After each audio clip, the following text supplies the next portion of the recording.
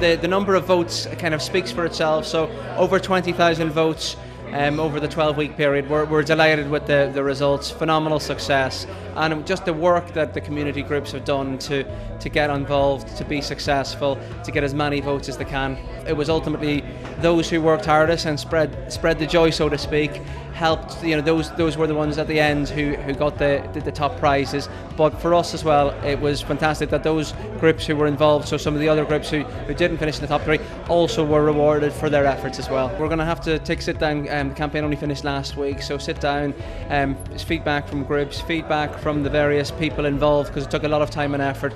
But I would really like to see if we can do something similar to this again in the future. So again, we'll just have to do a review and evaluation to understand how we can, if we do something like this, how we hopefully make it bigger and better, how we potentially make it easier for more people to be involved, and if there's different ways we can potentially tweak it. I mean, it's the first time we've done any type of activity like this, so there will always be learnings, and it's how we can build upon that, and hopefully if we do something like this in the future, make it even more successful. It's been really exciting. I think a couple things. One, what's been great is the feedback and the follow-up from the community groups. So we involved a number of different community groups across the entire UK, both Bangladeshi and African community groups, and I think we've had really great results. I have my favorites because what I've really enjoyed is the stories behind the community groups and what they've done, and some of the stories are absolutely amazing. All of them are super deserving, and so I'm thrilled that we've been able to be part of that story. So that's been a fantastic outcome. I would hope we do something like that again, but I'm sure we've got other ideas that we might want to play with. What they are at this point, I don't know.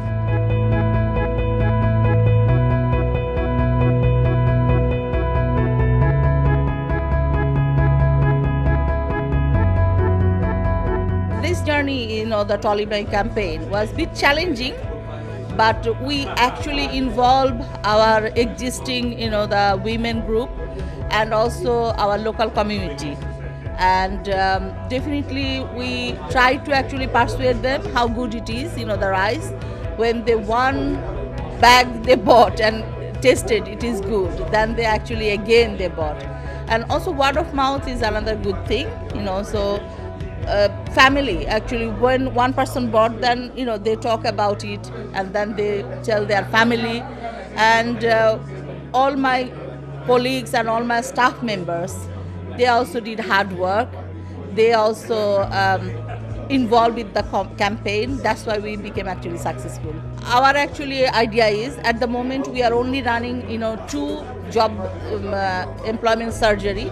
We will actually use it and do 4 days employment surgery. So we can actually help the unemployed women who can actually get office skill and learn about the policy and procedure and know about what is the job involved, and that easy for them to get into actually job. We have got a website. It is BWERC, www.bwerc.org.uk.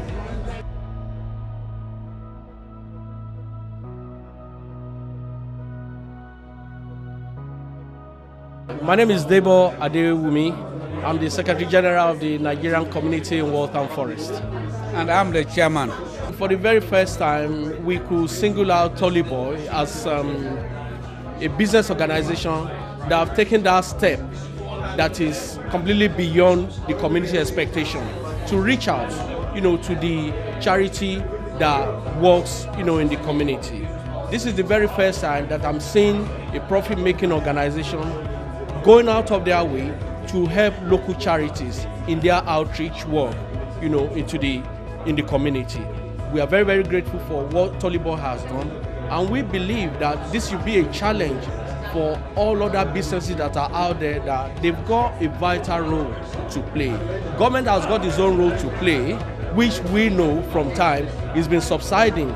The kind of grants and funds that we get from government on a yearly basis are being shrinked out. So for an organization like Tolly to have stepped out to sort of try to give us a little bit of push for us to continue doing the good work that we are doing, we are very, very grateful. And we really, really want to commend Tolly, the management at Westmead Food.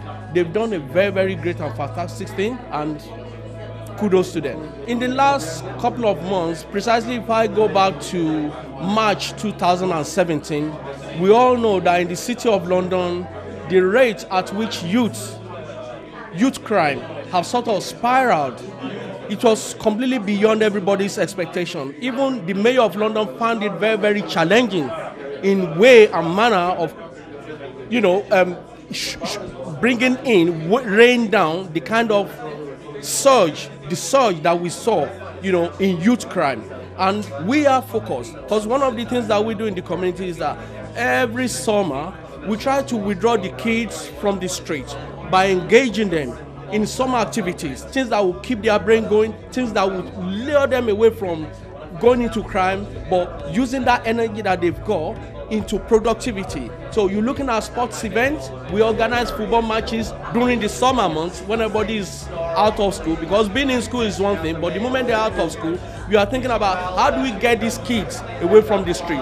There's so much pressure on the street that is luring them. Gangs want these kids to come and join them in order to sort of show them how to commit crime in the street. But we don't want our children to get into crime. We don't want our children to be walking about on the street. So every summer we organize events that keeps these kids busy. And we're not just organizing any other events. We organize events that could actually give them potential jobs in the future. Take for instance, in terms of football, when we organize football activities, we also go to clubs that they can send in poachers to come and see the kind of skills that these kids have got.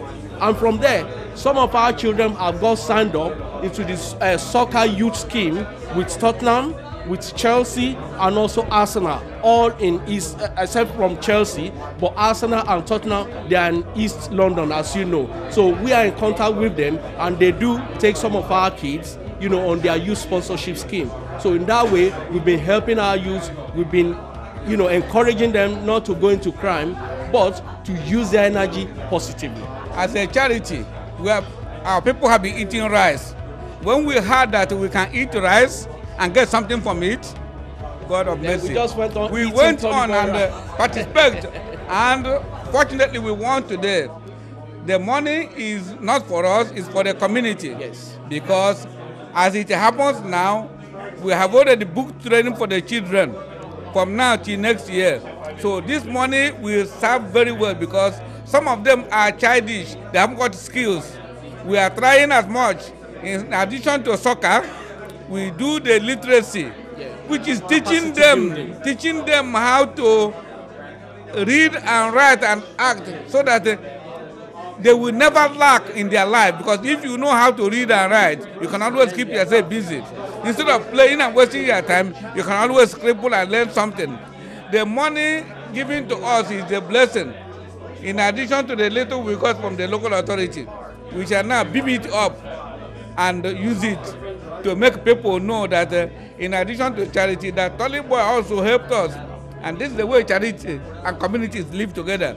We very much appreciate the effort, and we shall tell it to heaven that Tolly Boy had done something, gone out of the way from business to charity. That's very good. It's been an amazing journey to participate in the competition, Tolly Boy competition. We are delighted and very thrilled, excited to have won this competition. And we have won £10,000 actually, competing another 19 organizations across the country. It's really amazing. Our volunteer, our members, our people have participated. We got all volunteers involved actually. It's a big community. Initially we are quite reluctant whether should we apply or not. Okay, let's try.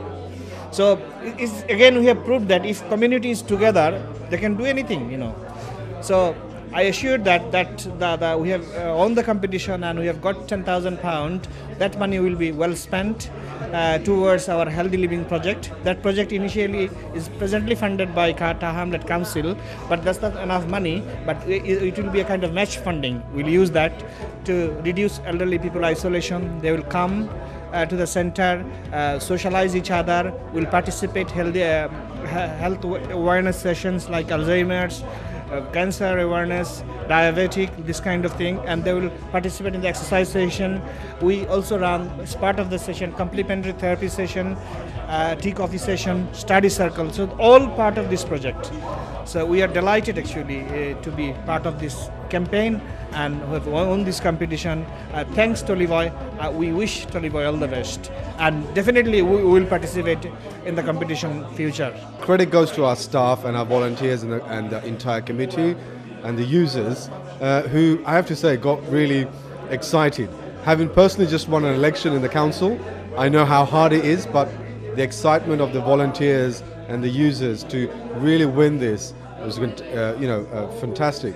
But also I think credit to Tolly Boy's staff who helped us and who kind of like encouraged us along the way. So it was a joint effort, but we're really delighted to have won, and this £10,000 is going to go a long way to keep our project going and strengthen and really support the very vulnerable people that we've been struggling to support, because the need is out there.